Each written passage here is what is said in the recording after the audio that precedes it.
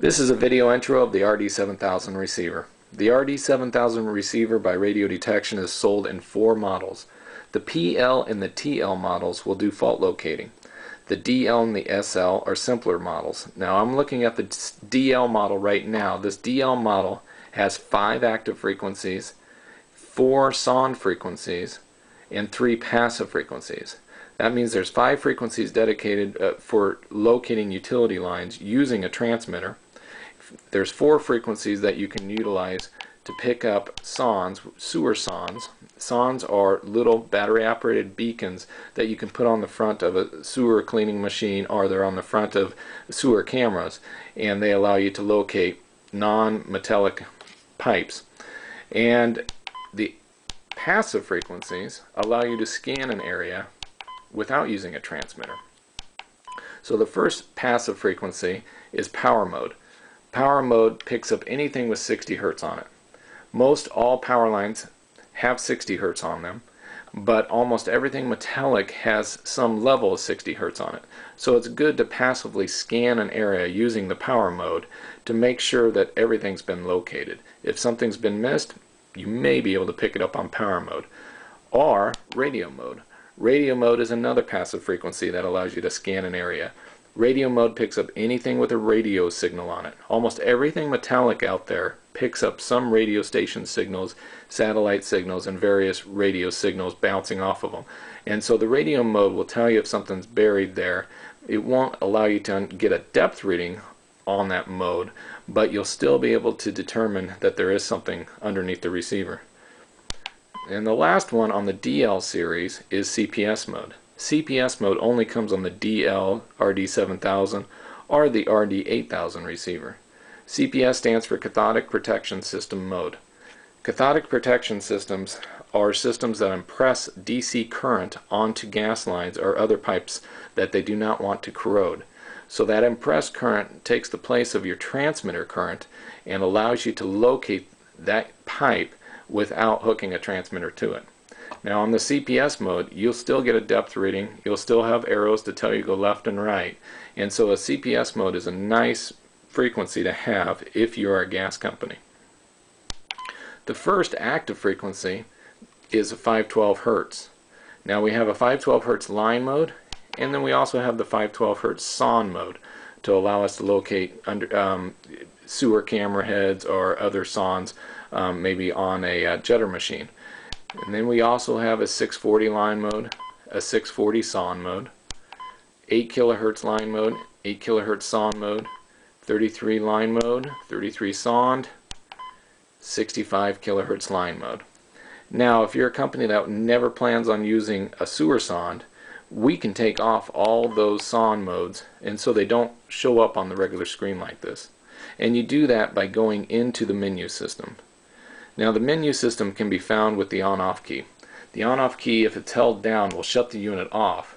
But if you just push the on-off key really quick, you will go into a menu where you can control a lot of the options. So the first option on the menu is volume. Now we can go into volume and turn it up or down by pushing the right arrow here. The peak null button also works as your right arrow. The frequency button also works as a left arrow. So I'm going to go into the option of volume here, and as you can see I'm on level 2. If I wanted to increase that to level 3, I just push the up arrow and then hit the left arrow once I get to the option I want to select to go back one more step. If I'm done, I can hit it one more time and go back to the regular screen. But I'm going to go back into the menu and I'm going to go to the next option. The next option is compass. You can turn that compass on the center of the screen on or off. If you don't like the compass orientates you the direction that the cable or pipe is normally going. It's telling you basically the direction of your magnetic field that you're locating. So if you don't want the compass, we can turn it off by going to the compass menu. Battery type is your next option. You have the option of alkaline, nickel metal hydride.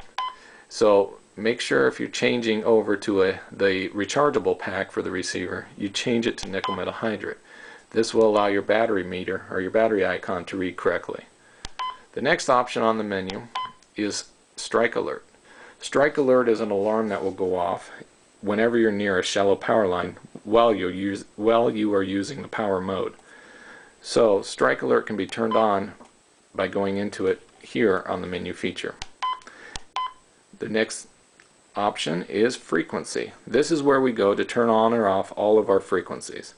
So if I want to go ahead and turn off those SON frequencies that we saw on the original screen, I can go into the frequency option on the menu and scroll up until I see the 512 Hz SON icon. Go into that by hitting the right arrow again, toggle it from on to off, and then get back out of it by hitting the left arrow. Now I'll toggle up to the next frequency. There's 640 line mode. I'll go ahead and turn that one off too. Scroll up to the next one. There's 640 SON mode. I'm going to go ahead and toggle into that, hit the down arrow, turn it off, hit the left arrow to get back out of it, go up to the next one, 8 kHz line mode. We'll go ahead and leave that one on there. 8 kHz SON mode, I'll go ahead and toggle that one off. And 33 line mode, we'll leave that one on. And the next option is 33 SON mode. I will take that off of there. And the next one is 65 line mode. We'll go ahead and leave that one on. So we also can turn off our passive frequencies like power mode, radio mode, and CPS mode if we plan on not using them. So now when I go back to the regular screen and I scroll through my frequencies, you'll see I will only be able to view the power mode, radio mode, CPS mode, 512 line mode, 8 kHz line mode, 33 line mode, and 65. All the other frequencies have been turned off. Of course, I can turn them back on whenever I want to, but on the regular screen here I won't have to have the inconvenience of scrolling through them when I want to get to the right frequency.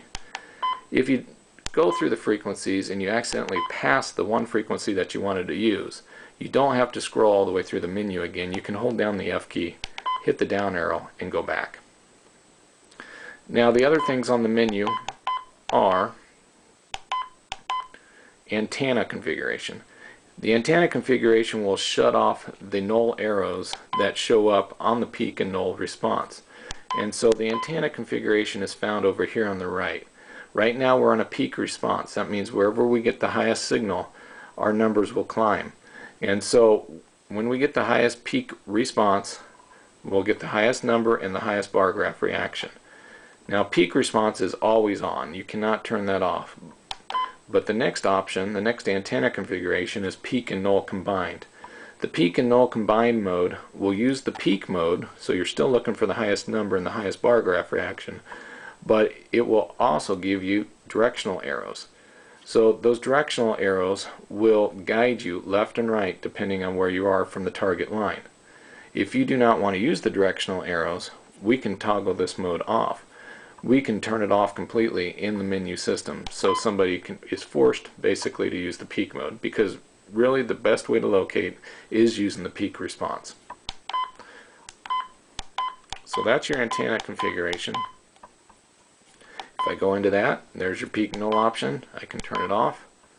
In this case, I'm just going to go ahead and leave it on. So the next option is power. Now you want to make sure that this stays on 60 Hz for the United States. In other countries they use the 50 Hz. Now we alternate at our cycle power at 60 Hz, so if you have this accidentally on the 50 Hz, it would not pick up power lines and it would have a hard time picking up CPS mode as well. So I'll leave that on 60. Now the last option, let's see, got a couple more to go through here. Power mode. The next option is language, if you want to change it from English to another language. Calibration. This will give me the last date and month and year right there that it was checked for calibration. So January 2014. Now I can manually calibrate this, or we can electronically calibrate it. To manually have a calibration check done, you'd have to send it to Radiodetection, but you can electronically check the calibration using the eCal service that Radiodetection provides. You would have to download the software from their website, and it's a fairly simple process to do. You just need to hook up the USB cable that the unit comes with to the USB port found inside the battery compartment.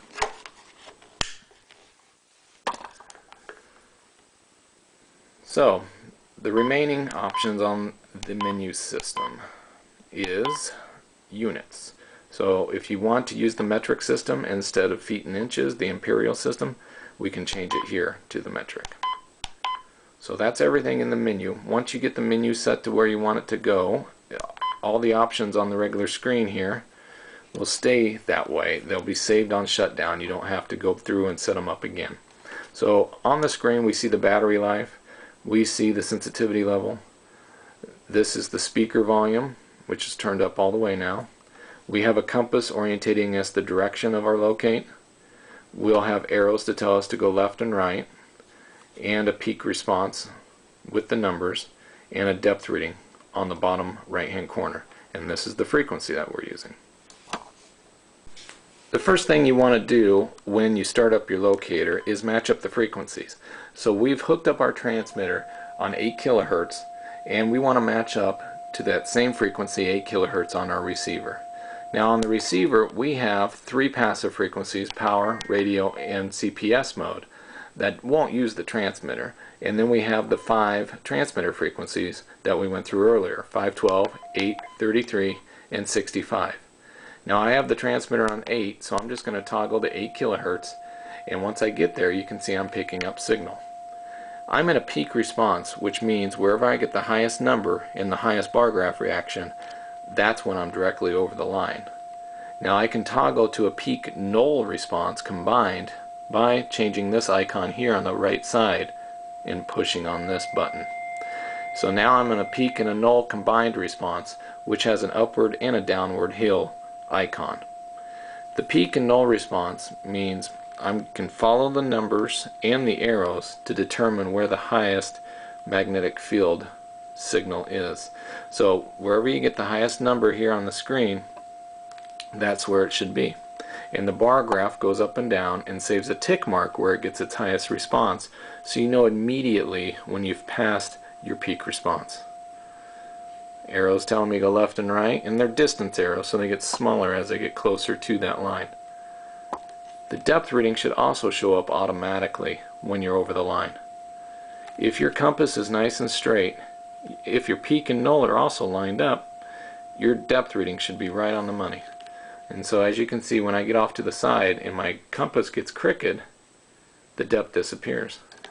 But if my compass is straight and I'm getting close to the line, the depth shows up, and then I can use the depth as a way to determine where that line is, because wherever you get your shallowest depth, you should be directly over the top of that line. You can see when I get off to the side, it gets deeper. When I get over the top of my signal, it gets shallower. So the compass is trying to orientate you the direction of your magnetic field, or the signal that you're picking up. So if you're not facing the right way, you'll know it because the compass will be crooked.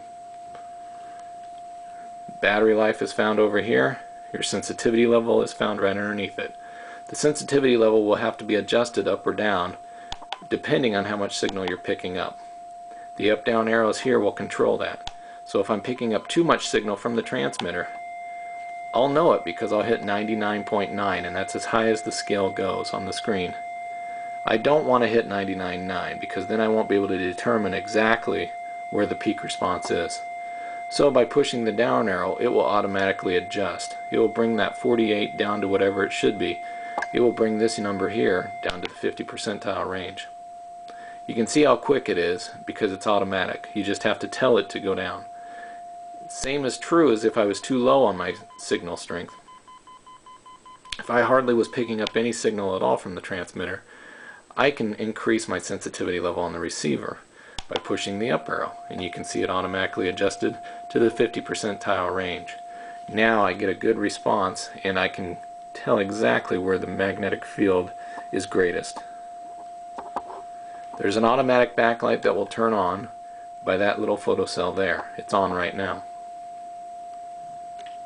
So that's the basics of the RD7000 receiver. If you need an explanation on how to locate a sewer sonde, consult our video online. If you have any other questions, please feel free to contact us by email or phone.